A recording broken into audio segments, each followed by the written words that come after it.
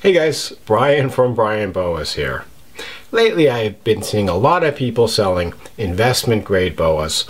I've seen a lot of people discussing about investing in a boa breeding project. But what exactly does it mean to invest in boas? And what kind of a return on investment should you expect to get? That's the topic I'll be discussing in today's episode.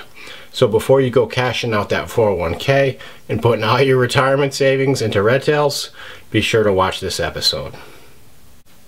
When we think about an investment in the classic sense of the definition of the word, we're talking about a financial return. You expect to get some kind of a financial reward or money in exchange for the investment.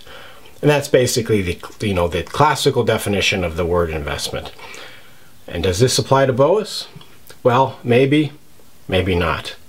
So when we talk about a return on investment, meaning a financial return, there's really two ways that a financial investment can pay off. The first and the simplest is just that the value of the asset increases over time. So people buy a lot of a certain thing, a certain asset, they hold on to it for a period of time, and then the price goes up, and then they sell the asset and they get a profit. And this is kind of the classic definition of investment. You buy a bar of gold, the price of gold goes up, you sell. Like if you had bought gold back in the 90s at $400 an ounce, you could sell today at close to $2,000 an ounce, make quite a bit of money. Or you might buy Bitcoin, the price of Bitcoin goes up, you make a profit on the asset, and you got your money. So pretty straightforward. Of course, the things don't always go up in value, and that's the risk of getting into that investment. But if it works out, you just simply hold on to an asset for a period of time and you get your money in return. Does this apply to boas? Almost always this does not apply to boas. And so most of the assets we're talking about don't require much upkeep, if any upkeep at all. Basically you're getting that Bitcoin, putting it in your Bitcoin wallet, and it's just sitting out there in cyberspace, hopefully going up in value. Or you buy a bunch of gold and you keep the gold in your vault in a secure place so it can't get stolen, and the gold goes up. But you don't really have to take care of the gold or feed the gold. It's got very, very low maintenance costs. Boas, of course, have a pretty high maintenance cost. So even if the price of the boa did go up over time, you would be looking at all of the maintenance costs, all of the food, all of the husbandry supplies and care that you have to put into the boa. So you're talking about quite a bit of money going into that. And then the value of most boas just simply does not go up over time. There are some exceptions to this, and if you've been following the boa market, you've probably noticed that the locality boa market has gone up a lot in the last 5 to 10 years, and many types of boas, the price on the market has gone up 3 or 4 fold. For example, this is a tarahumara boa. These animals going back 5 or 10 years were in around the $200 range. Now the price is 3 or 4 times that if you can find them, and they sell out really fast. So in theory, had you bought a bunch of tarahumara boas 5 years ago at $200 each, maybe you could sell them for several times that now. Of course, you have to look at the amount that you've paid to maintain the boas and feed them and house them and care for them. And I suspect you probably wouldn't be making any money when you take that into account. And then of course many boas do go down in price. The classic examples are morph boas. When a new morph first comes out, you're talking about $10,000 in some cases. And then as people breed them and the morph gets more common, the price goes down until most morph boas settle out at just a few $100s a piece. So you're really not very likely to make any money just buying boas and holding on to them to sell later. I did have a buddy though who got into locality boas at just the right time, built up a really nice collection, and then he actually got out a few years later, much to my disappointment. But the timing was perfect, and he did manage to sell his animals, in most cases at several times what he had paid for them, not including, of course, all of the maintenance costs. Okay, so that definition of investment really doesn't apply to boas, but there's another definition of a financial investment, and that is that the investment will create value over time. And a lot of financial investments fall in this category. For example, real estate, you might buy a house, and this real estate might fit onto the first definition if the value of the house goes up, but the house is going to return value. You're going to be living in that house. It's going to serve as your home, or you're going to rent it out, and you're going to get rent for someone that lives there, and that's the value that it returns. Or you might think of like a tool, like you're a photographer, you have a wedding photography business, you go out, you invest a few $1,000s in a really nice new camera, and that camera is able to create value in the form of lots of really nice pictures that you can sell to your clients.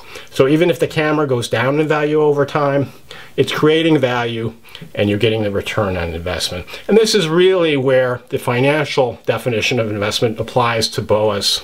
So we might think of Boas, of course, as investment because you can breed them. And that's the number one reason why people get into investing in Boas. They have this idea that they can invest in some really nice breeding stock, and they raise them up. A few years later, they're going to be pumping out the babies, and it's almost like an ATM machine. Unfortunately, it doesn't usually work out like that, and I think most people who are getting into breeding, much like many other endeavors, they have a much more optimistic picture about their prospects of success than what really turns out in reality.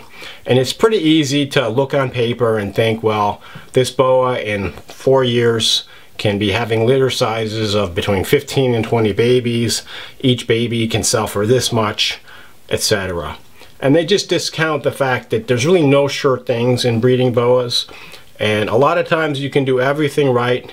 You can raise them up slowly. You can, have great breeding stock, and they just don't breed.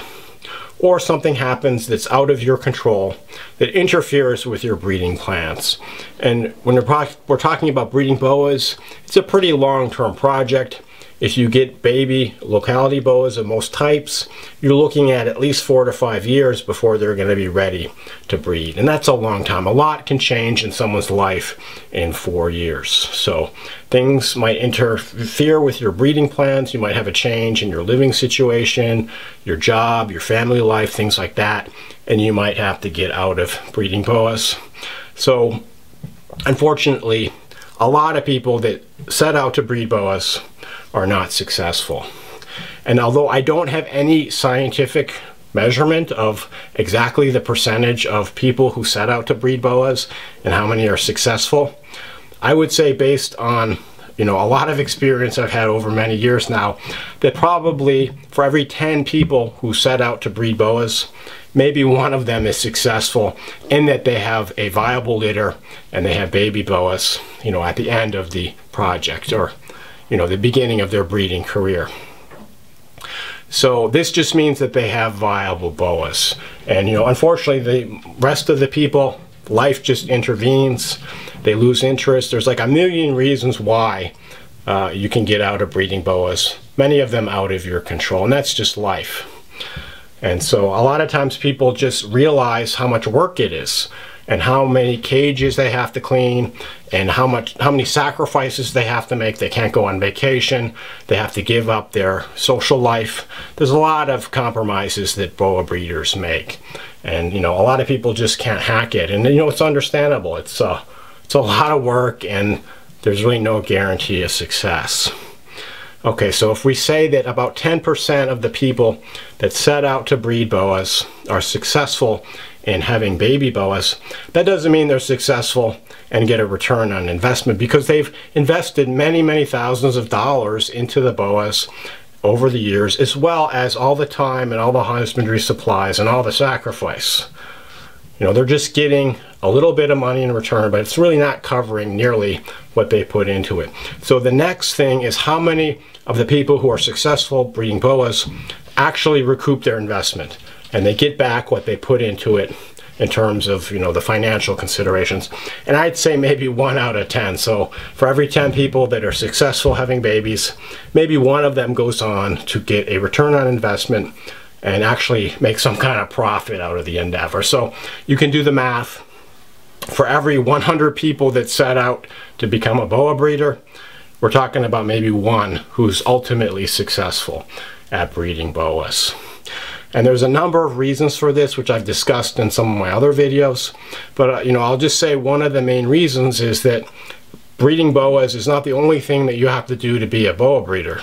You also have to deal with the human aspect, the marketing and the selling and the shipping to customers and the customer service, things like that. And a lot of people just don't want to do that. A lot of us got into boas because our people skills really weren't all that good to begin with. So now we have to answer all these emails and phone calls and try to coordinate shipments and make people happy, and it's just a lot to deal with. And some people just conclude this just isn't worth it. So in a nutshell, I would say that your odds of being a successful breeder are maybe 1%. For every 100 people that set out, you're talking about one person who's successful. The take-home message here is that from a purely financial perspective, boas are a really terrible investment. And there are a lot of other ways that are a lot easier and lower risk to invest in, like stocks, bonds, mutual funds, real estate, precious metals, etc., Bitcoin. I'm sure you can think of like 10 other investments that are more likely to make you money than breeding boas. So getting into breeding boas purely for the financial return or largely for the financial return is a really bad idea and likely to end in disaster. That being said, there are a lot of returns on investment that we get from boas that are not financial.